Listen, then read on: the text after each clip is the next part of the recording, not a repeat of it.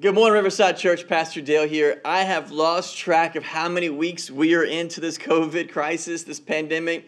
We probably should have been tallying and having a little marker or something.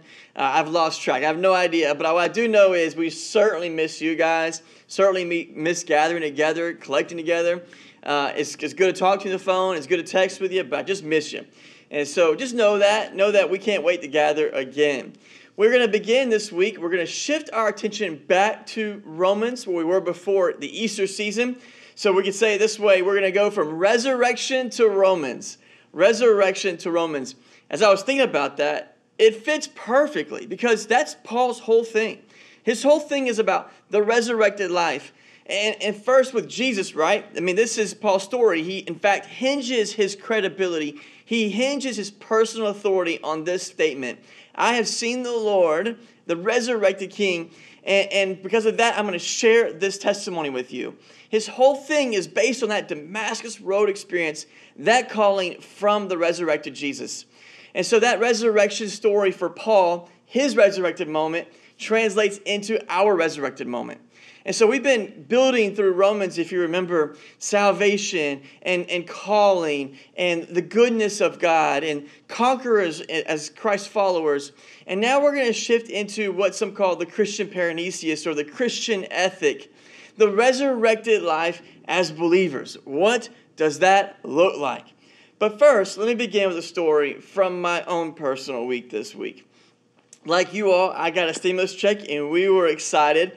But we were holding that enthusiasm in light of the story that I want to share to you, one of those disappointing things about life.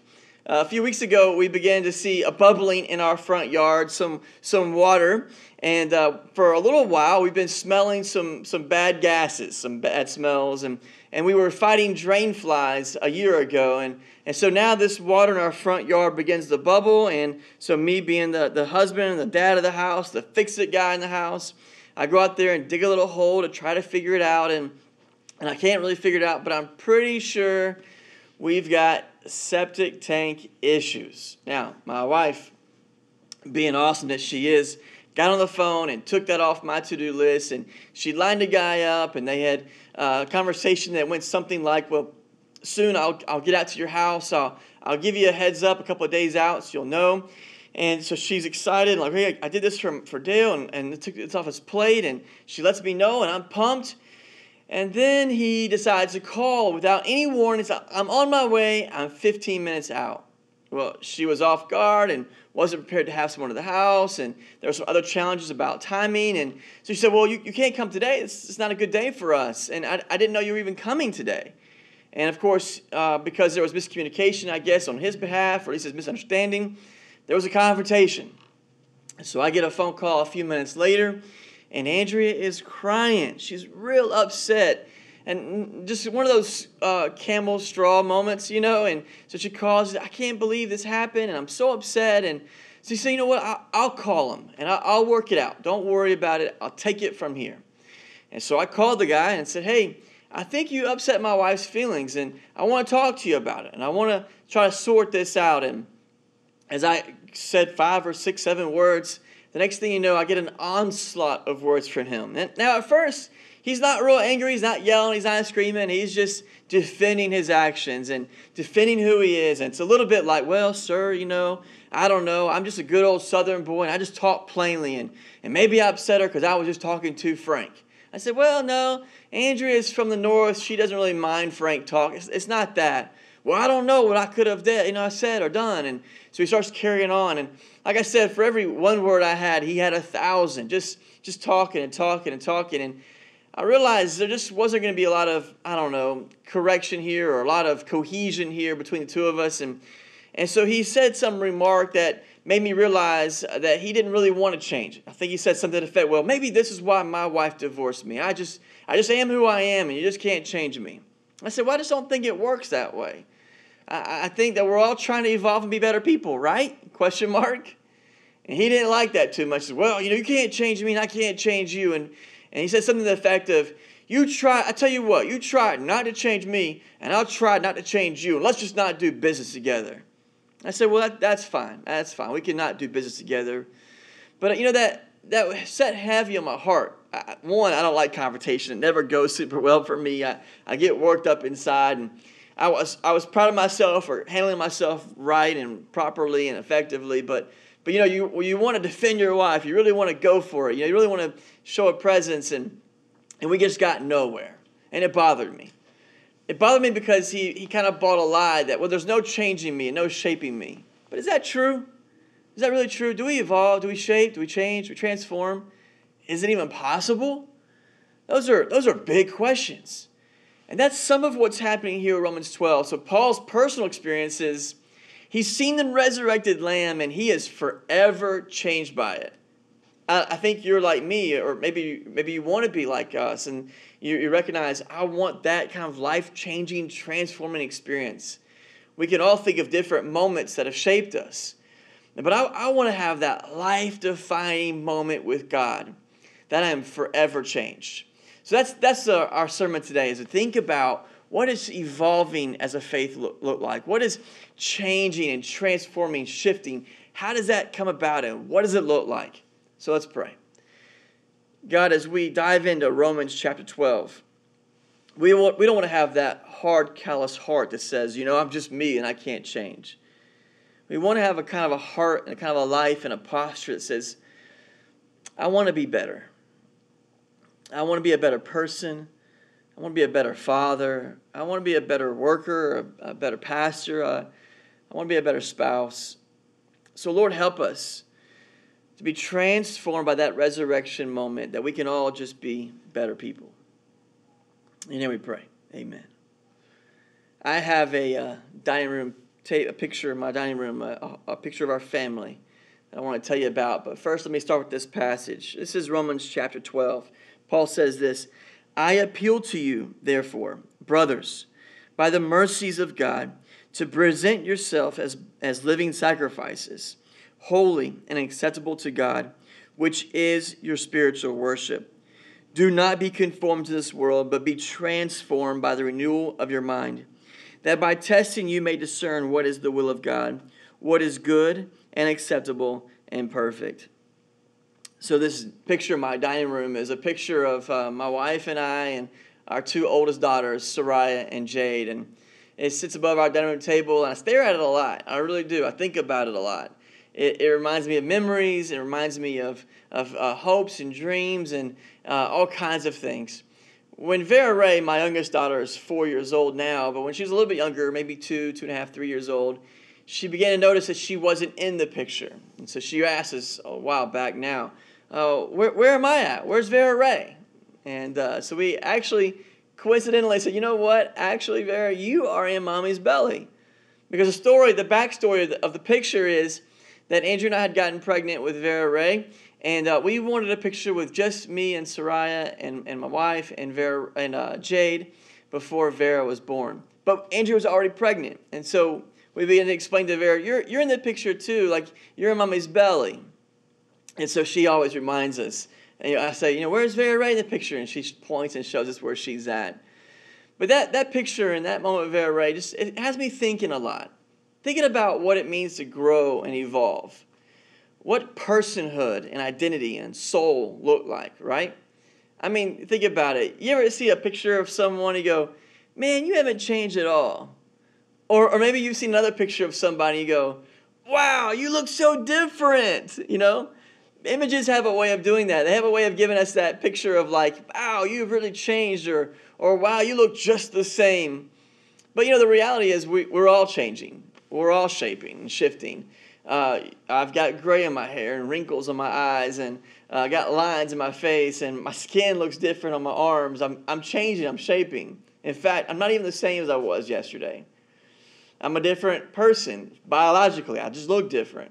I heard it once said that every 7 years, the cells shift in such a way in your body that you've regenerated totally new cells. You're just biologically and physiologically different. And yet there's a part of us, our soul, that in such a way is the same and yet very different.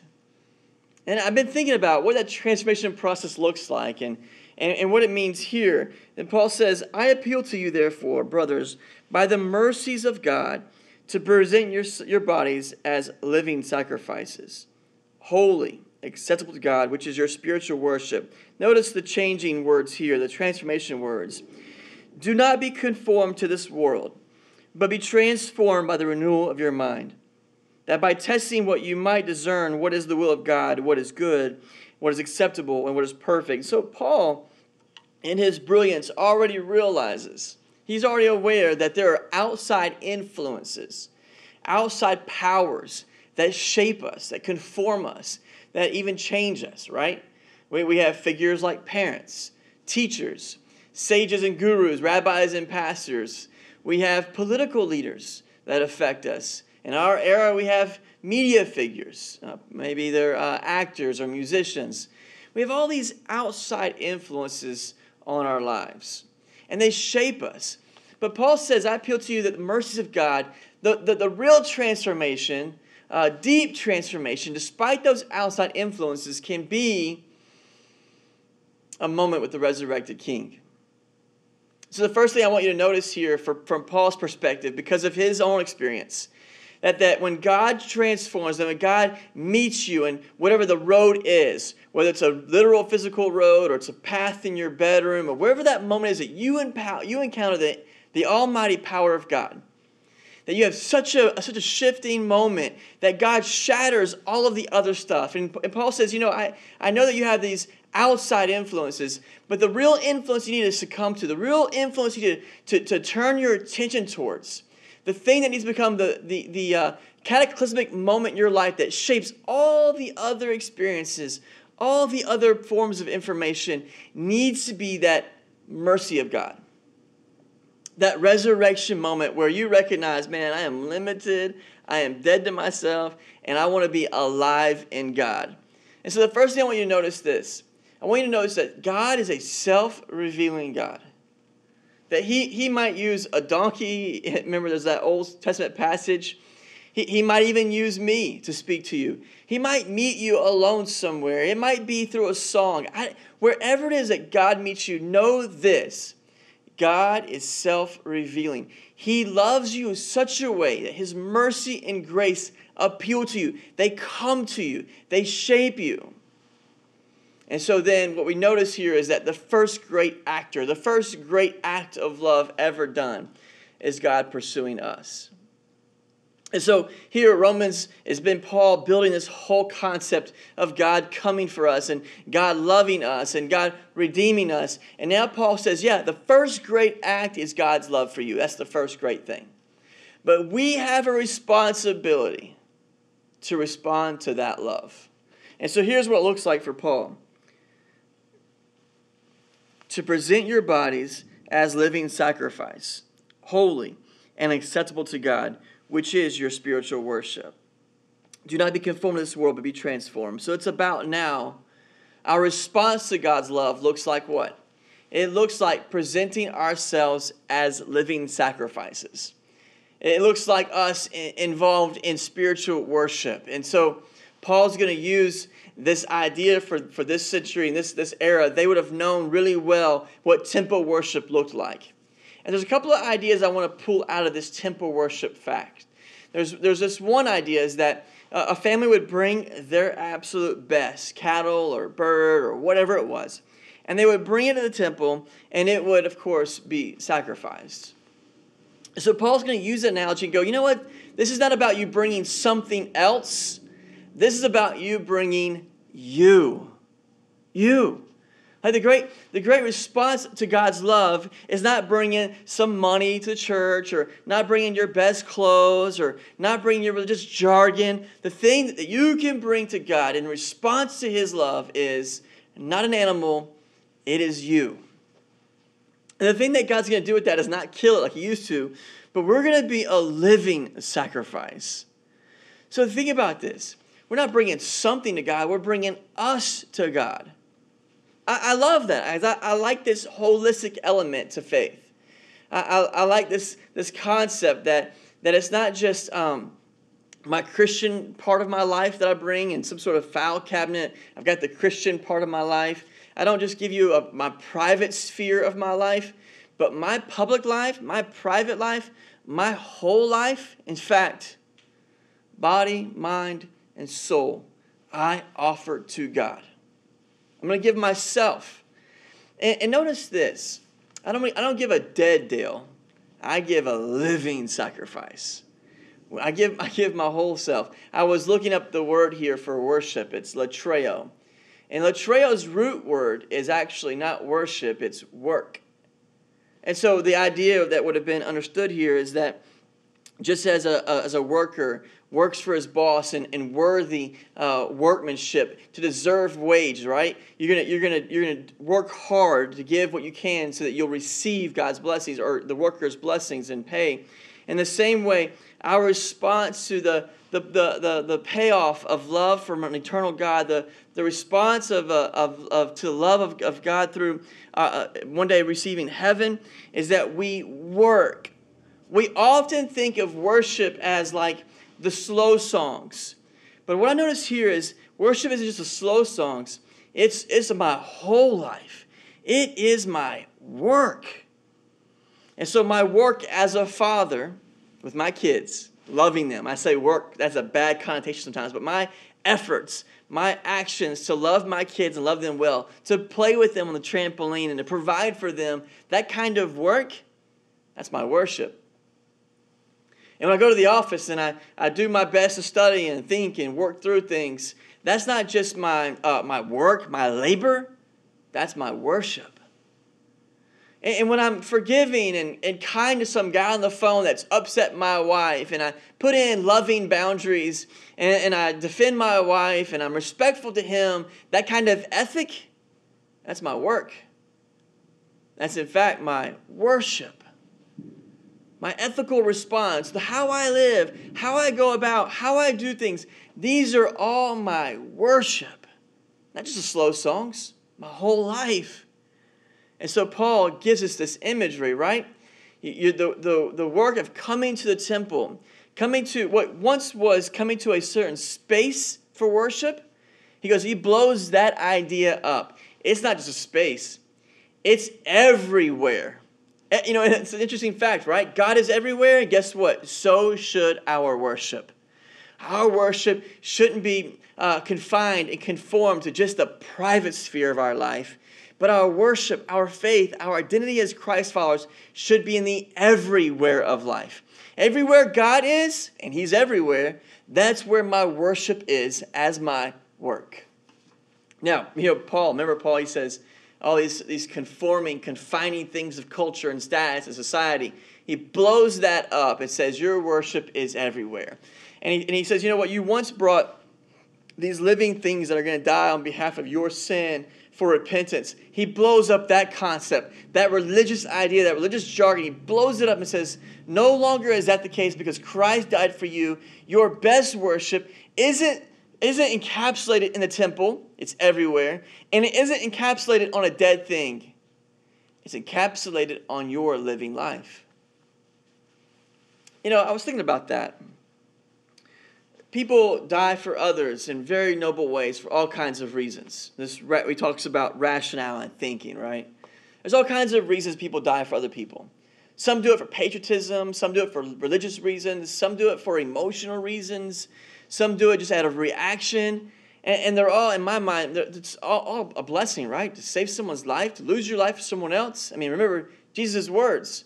No greater love than this, to lose your life for another. I mean, that's pretty powerful. That's awe-inspiring.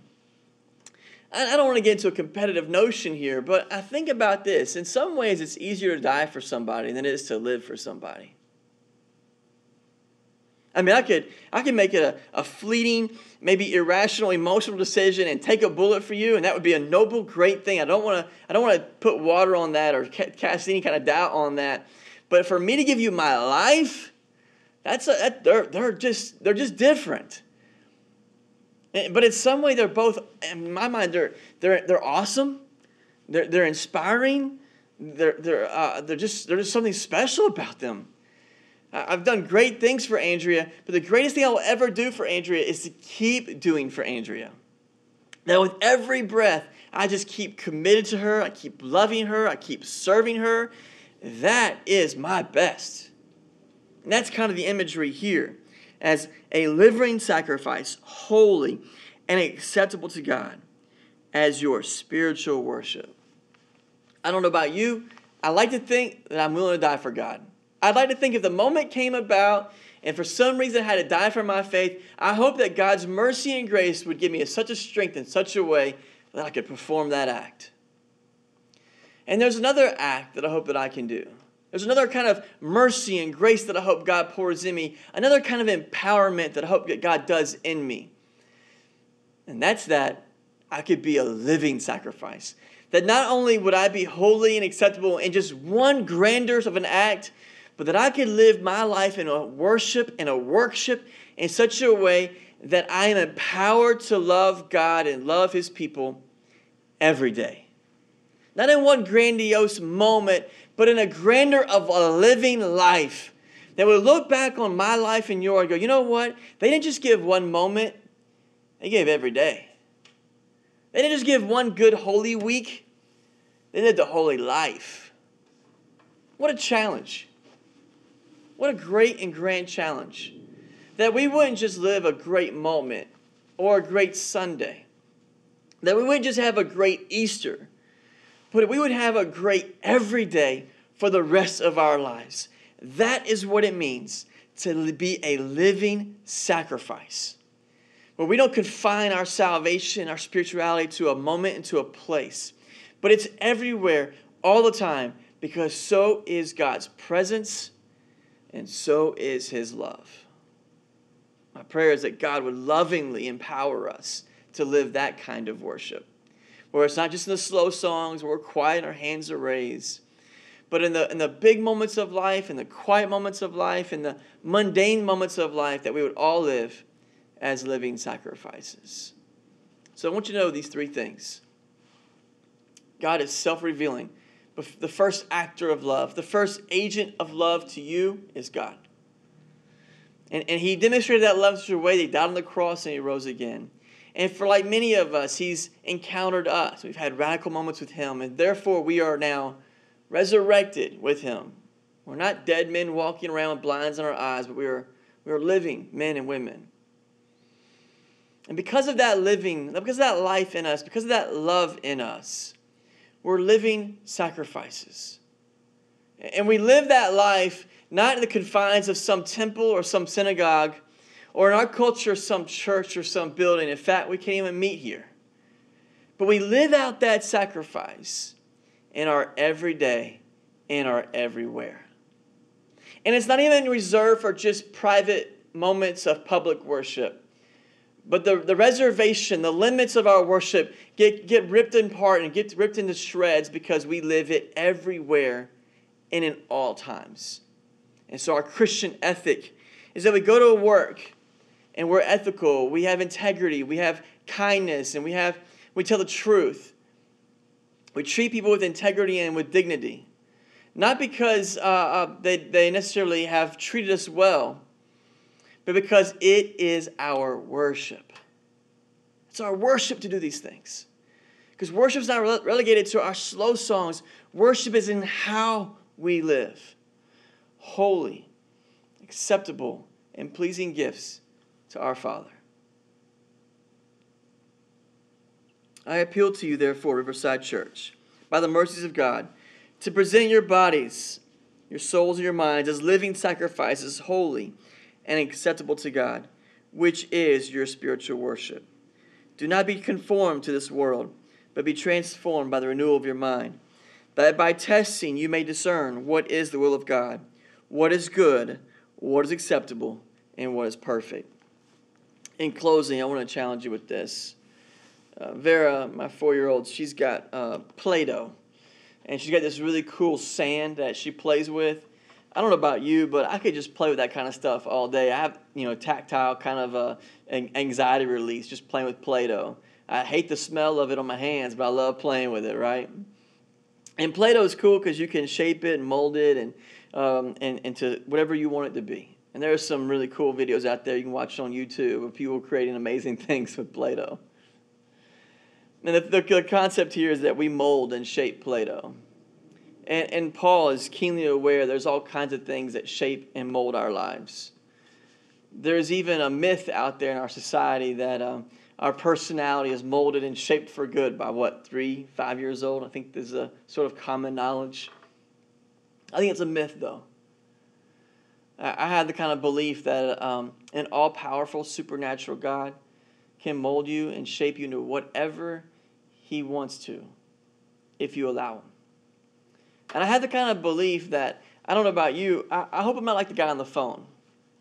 I like that he was introspective and understood that he was rough around the edges. He has an introspective recognition that sometimes maybe he hurts people's feelings. That's a good thing, but he stops there. I don't want to stop there. I don't want you to stop there. Let's be the kind of Christian that continues to evolve.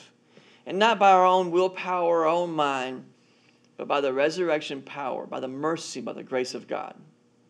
Would you let God sort of mold you like that Play-Doh today? Would you let your life become a kind of worship in such a way that integrity, honesty, and ethic, your workmanship, become a kind of worship? And that God does the molding around your effort, and God does a molding and a shaping and a transforming of your heart, that we might all be better people. I'm praying for you this week. My challenge is that we all be transformed, not only by the renewing of our mind, but by the craftsmanship of a Father holding us in his hand. God bless you. Have a great day. Thank you so much for tuning in with us today. Please like and subscribe to our podcast and tell your friends and family about us too. If you are a first-time guest, please visit us online at riversideatlanta.church and on our social media platforms at ATL Riverside on both Instagram and Facebook. For our regular attenders, you may still send your tithe and offerings online via our website, riversideatlanta.church, where you can find our donate button on the homepage. Thank you so much for joining us today. Like and subscribe and have a blessed day.